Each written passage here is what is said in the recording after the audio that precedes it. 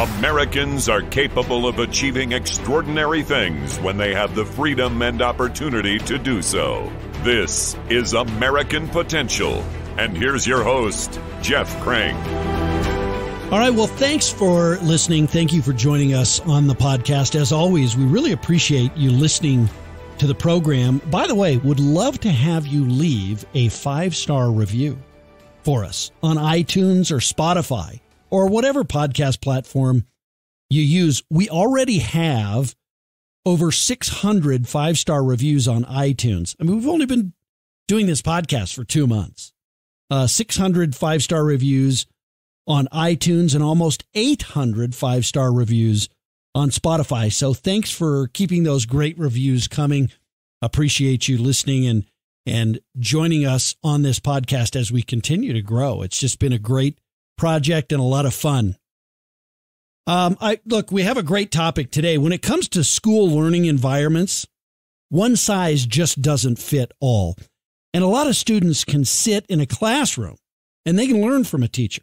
Other students, they're just not that way, especially when a student has something called ADHD. ADHD, or attention deficit hyperactive disorder, makes it very difficult for a student to sit, listen, and focus on what someone is saying in general, let alone in a classroom.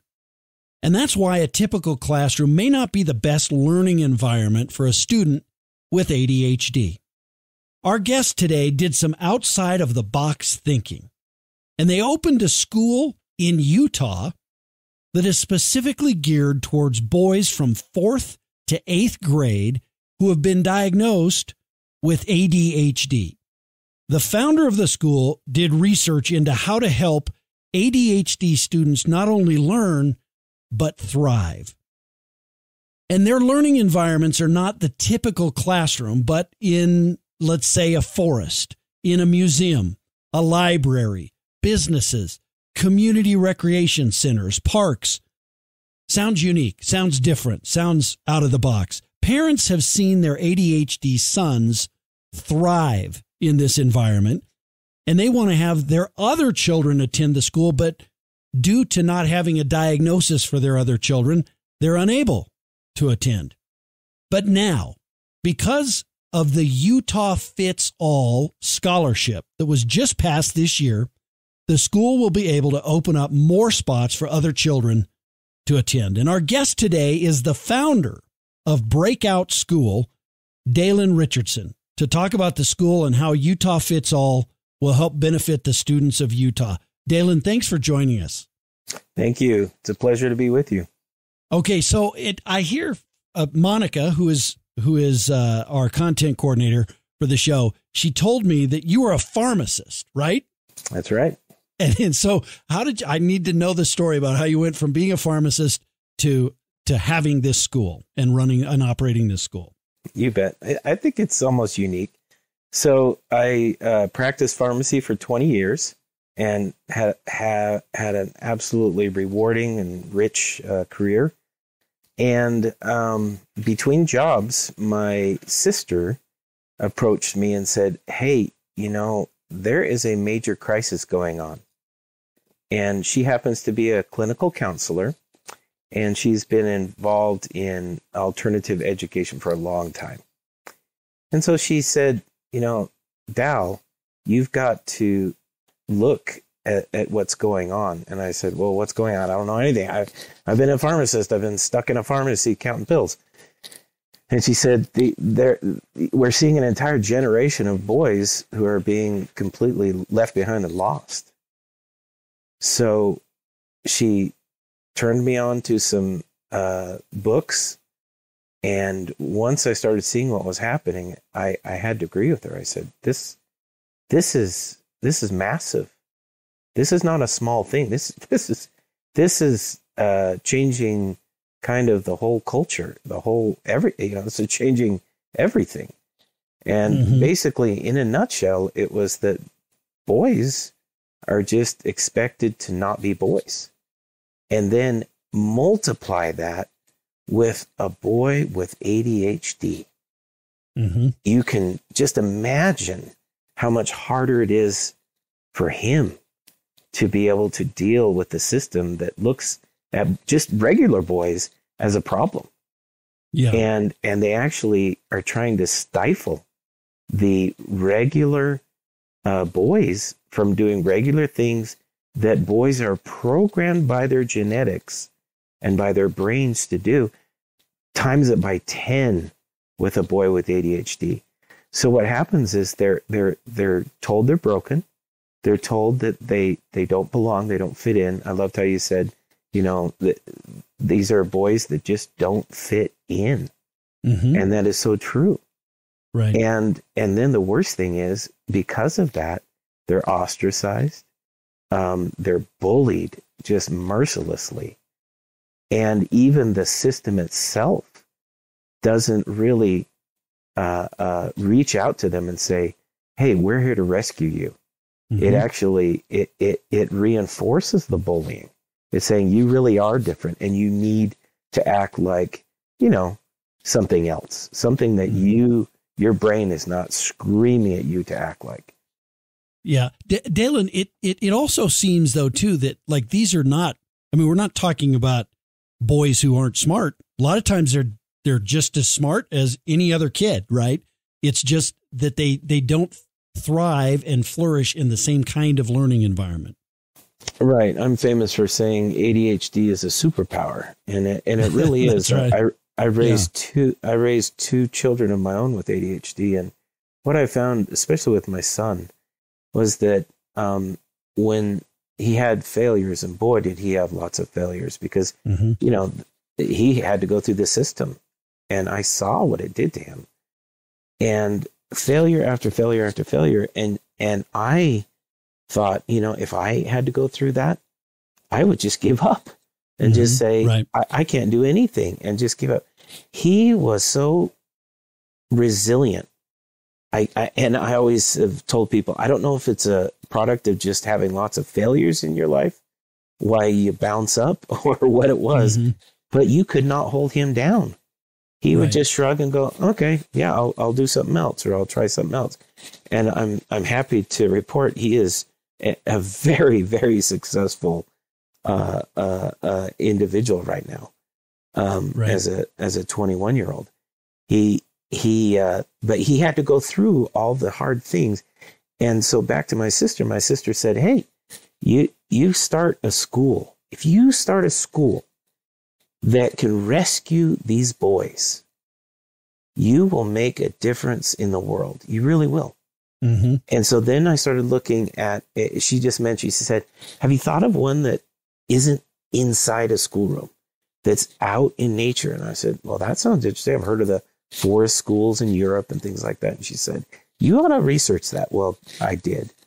And the research is just stunning that, and these are both, whether they have ADHD, autism, they're neurotypical, it doesn't matter. And boys and girls, by the way. Right.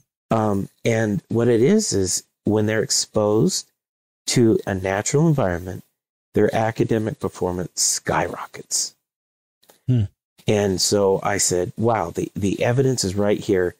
I'm going to actually put it into practice. I did, and the rest is history. Right. And they just need a different type of environment to learn in. Is that right?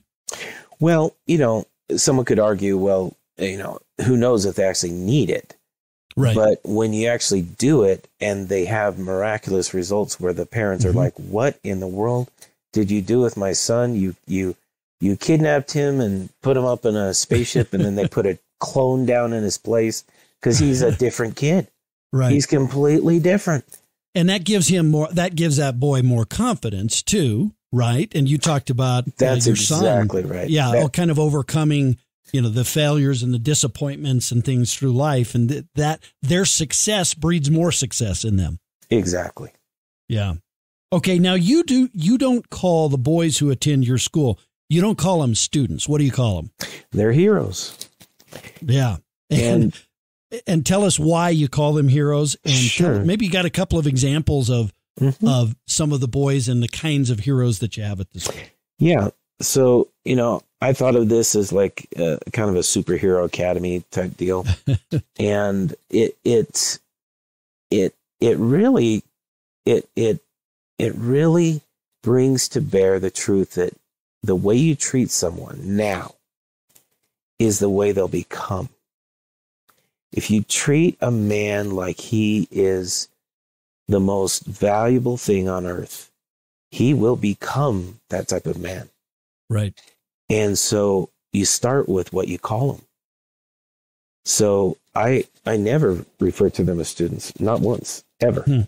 So I would say, heroes, gather up, let's do this. Heroes, let's do that. Okay, heroes. And also, it's a good thing to remind them, hey, a hero wouldn't talk like that.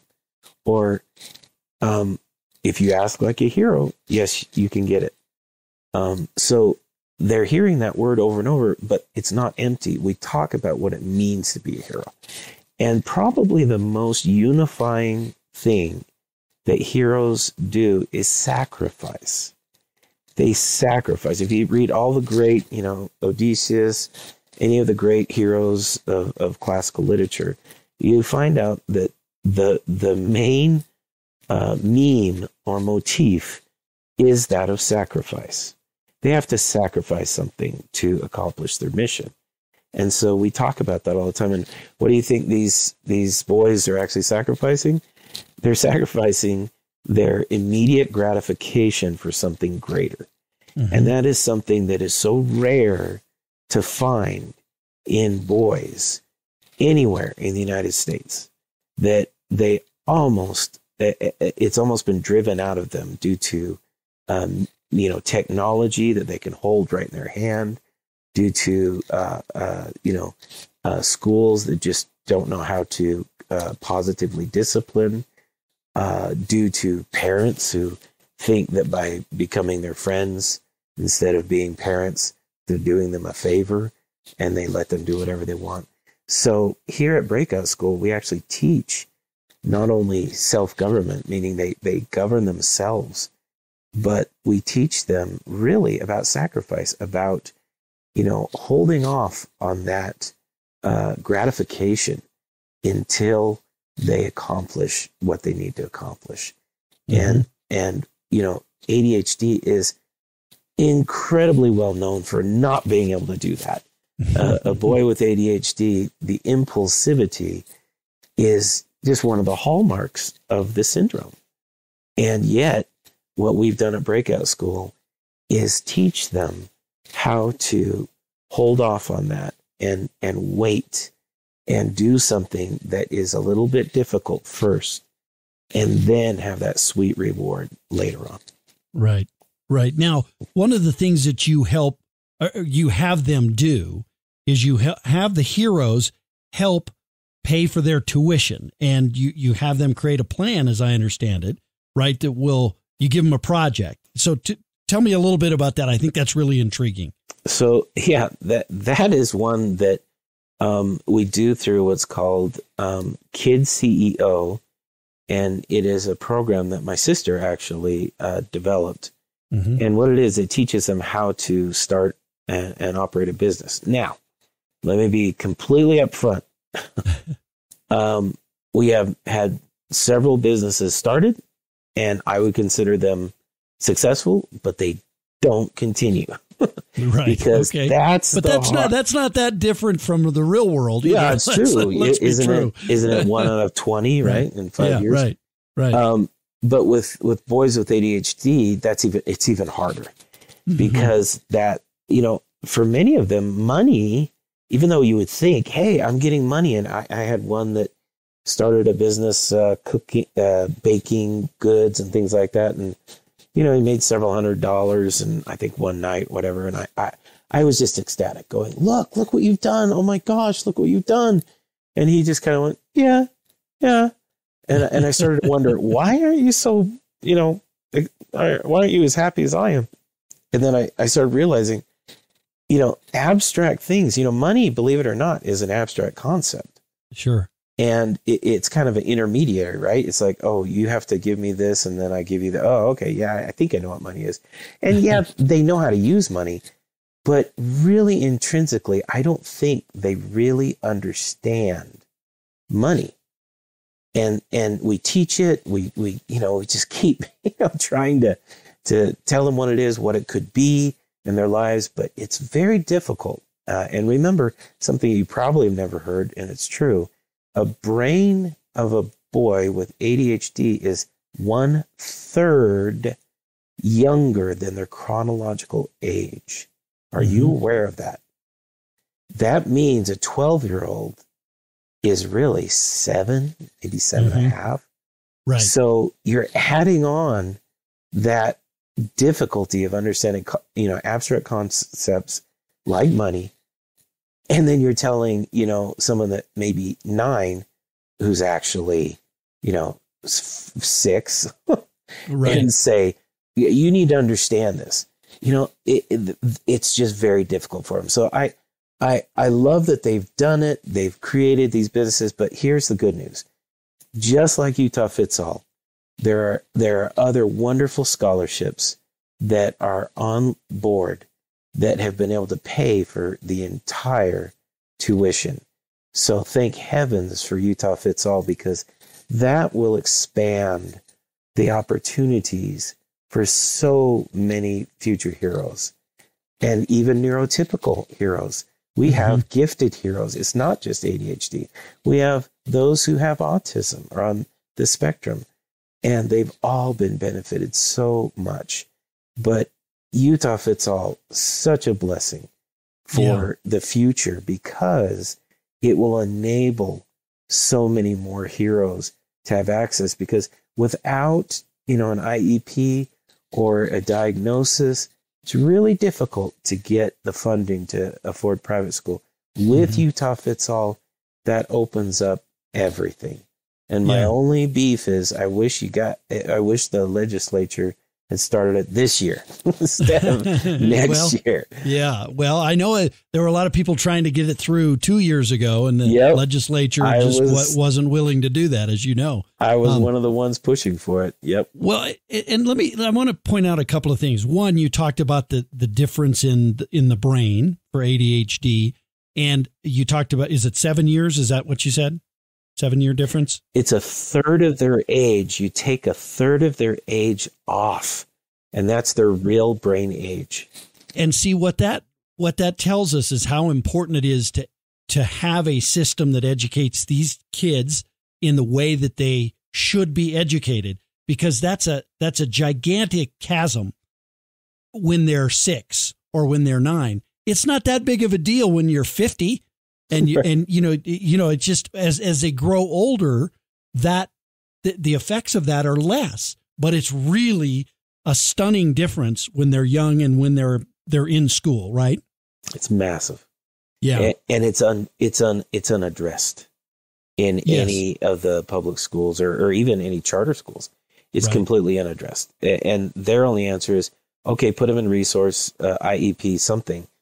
And the problem with that is, it segregates them, as you know, and it kind of singles them out. So it's very hard for them not to feel like, hey, I don't fit here. I'm a failure, whatever. Right. Whereas at BreakOut School, everything is at their own pace. There's we never say grades. It's like, no, you're not a 6th grader. You're not a 5th grader. You're a hero. That's it. And so once they realize that, they go, oh, I am at my own speed. I'm at my own pace. Okay. And it's amazing to see when the pressure is taken off to perform for some strange, standard that someone has just put out there saying, well, this is where they need to be. Who determines that? I mean, if that's the case, you wouldn't see the results that we see on the NAEP test of 27% of seniors who can read and write, and 25% who can do math at their level. Yeah. So, if you're so worried about where people are, well, you wouldn't have results like that, right? So it's far more important to take them individually and say, where are you? Not where are you compared to, some strange standard. Standards, I know why they do it, because they have to somehow prove oh, we're doing something, Yeah. But what's funny is when you actually take them away and you don't sit there and kind of, lord it over the student when they're here at breakout school and they suddenly see the light. And it takes a while for many of them to see the light, but it's when they go, I can go as fast as I want. And I say, yes, you do not have to slow down at all. You don't have to stay with the class. You can fly ahead as fast as you want. And then it's so fun, especially in math, when they go to a new concept, we do it, we practice it for very, like maybe 1.5 hour session. And they've only done the first little, exercise, and there's like 11 in the book, more. And they say, I think I got this. And I'm like, okay. And they go, give me the test. I mean, where have you seen that in any other school where the students are actually saying, give me the test. I'm ready to challenge it now. That's what they do over and over. Right. And the test becomes fun to them. Then they're just like, I've got this. I'm going to knock this out. Boom. And I'm like, wow, you just went through chapter 11, 12, 13, 14, 15. I'm just like, I can't keep up with you. Let me go run some more tests off.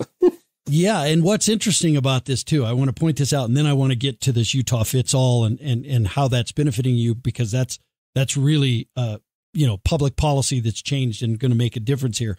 But I think we should point out here, oftentimes when you talk about educational freedom and educational choice and allowing parents to decide where they want to send their child, a lot of the argument from the other side is, well, this will just be a bunch of private schools that only cater to the easy kids to teach, and the public schools will be left with the troubled kids. This turns that argument on its head, because you are taking the kids that are tough to educate, and you're giving them a better way to be educated, and that's making a difference in their lives. Exactly. I mean, I'm proof, breakout school is proof positive that sure.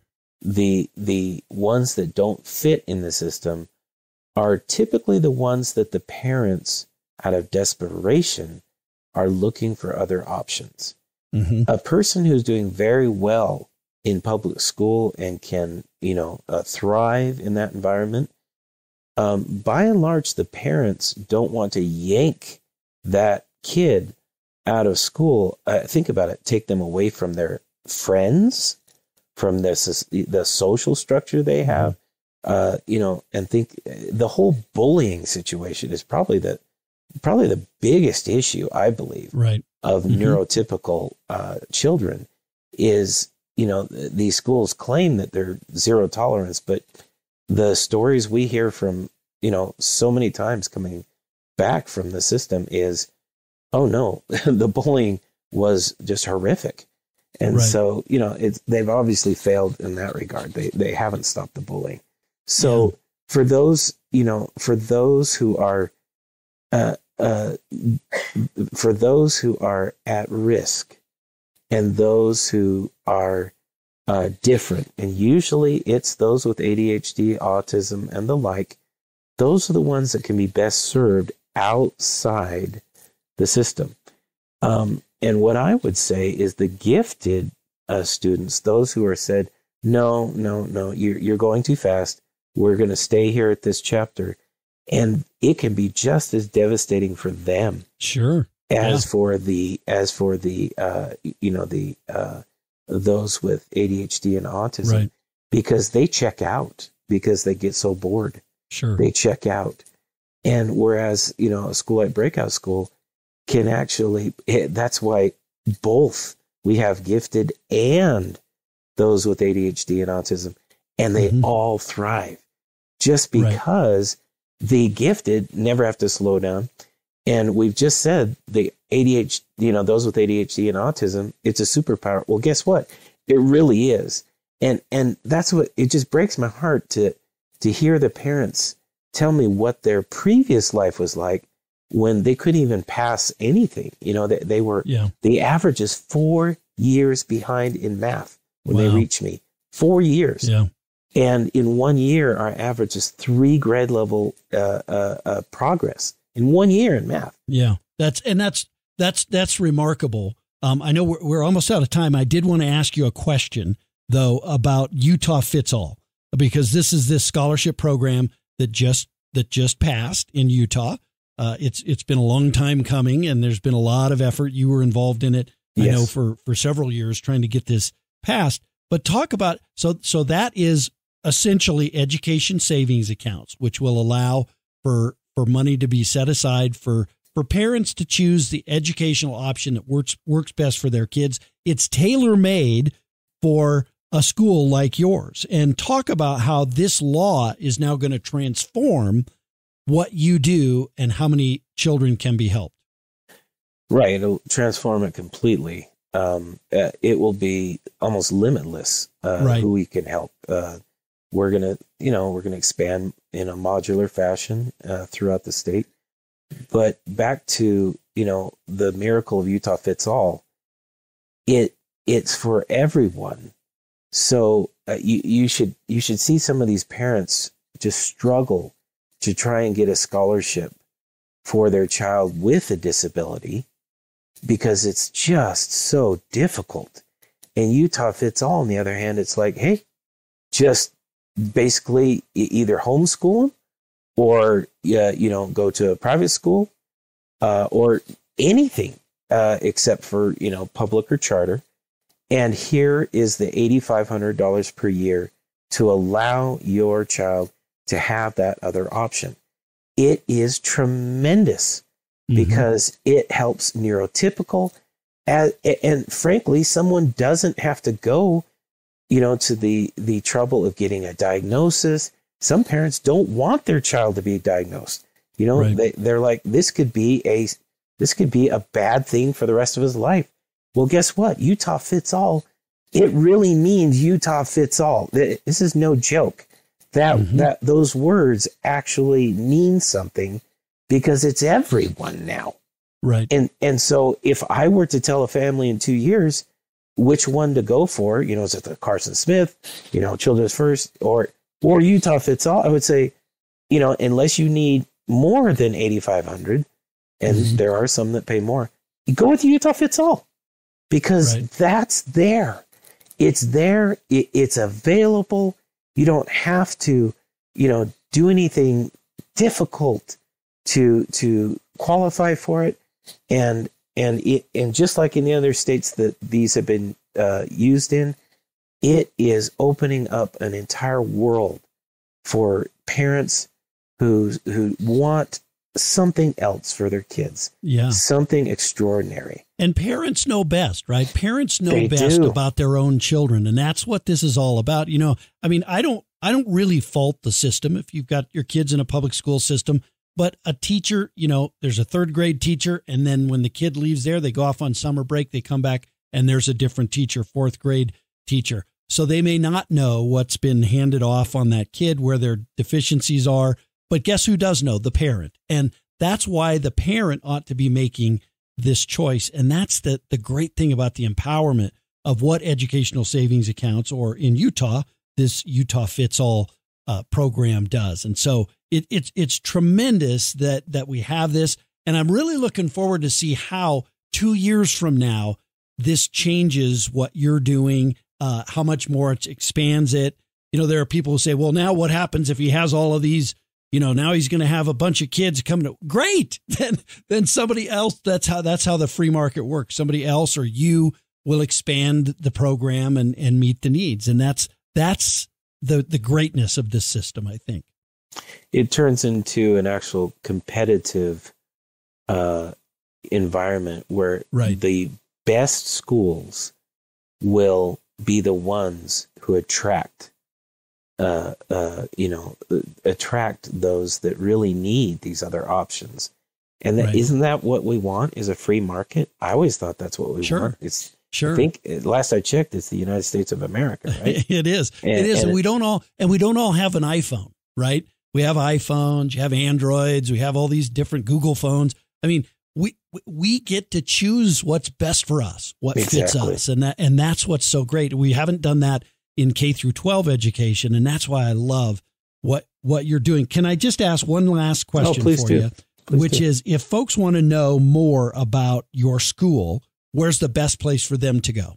Yep. The good news is we come up almost number one on a Google search. So if you put, even if you didn't remember our name, if you just put in Utah County, because we are in Utah County, we do transport clear from Davis County. So all the way from Davis County, all the way down through Salt Lake County into Utah County, we have a shuttle that goes every day. So if parents think, oh, that's too bad I don't live in Utah County, no, reach out to us. So if you Google Breakout School, of course, it'll come right up. But if you forget our name, Breakout School, just Google private school, ADHD, Utah County, anything like that will be number one. So once again, Breakout School. If you want to go right to the website, it's breakoutschool.org. O-R-G. We are a nonprofit. Gotcha. And Breakout is just BREAKOUT. Pretty easy. Gotcha. Okay. Well, Dallin, first of all, thanks for your great involvement in this issue and pushing forward. And again, I know that you're doing it because you love this and you've got the passion for it, but you also worked on getting this law passed in Utah, which means you care about the kids of Utah enough to do it. And this isn't just about you or your family or your sister or anyone else. This is about the kids. And so thank you for doing that. And I appreciate you joining us. And again, I can't wait to look back in a couple of years and see all the progress you've made. The founder of Breakout School, Dallin Richardson. So thanks for joining us, Dallin. Thank you. It's been a pleasure. All right, great. Hey, thanks for joining us on American Potential. Thank you for listening to American Potential. You may listen to more stories from Americans working every day to expand freedom and opportunity in their communities by visiting AmericanPotential.com.